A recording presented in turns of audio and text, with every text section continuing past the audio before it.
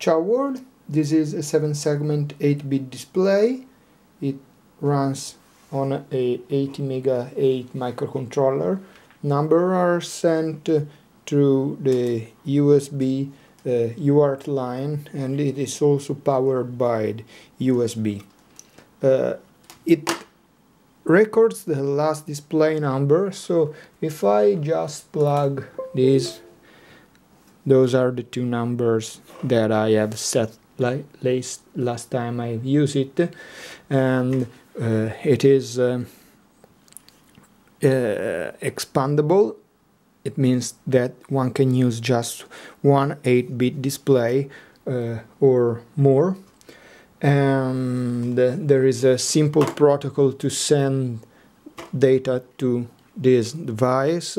It has a STX charter, then a CRC 1 byte check code, then a number, a 2-char number, that is the display number, the number to display, which can also be a minus or a dot, and the end of line character.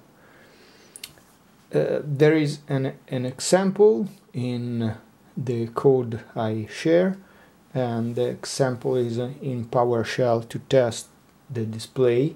Let's run the test, and as you see, the test is running, and I display something on the first display, like something negative, okay, like so. There are a bunch of, like, this is a decimal sample, like a decimal sample here, and there are also a negative decimal sample and a negative decimal sample with the dot here, the 0. And the USB interface chip is the CP2102, and there is also a small cover, this one, a small case, 3D printed, and the LED driver is the Max 7219. Let's see inside what we have. Let me unscrew this.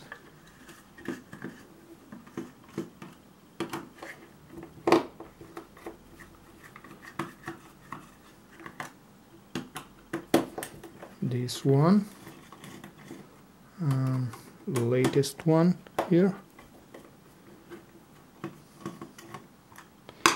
Let me see if I can open this. Okay. And this is the PCB, the 7-segment display, the driver for each display. This is the 80MB microcontroller and the CP2102 UART interface.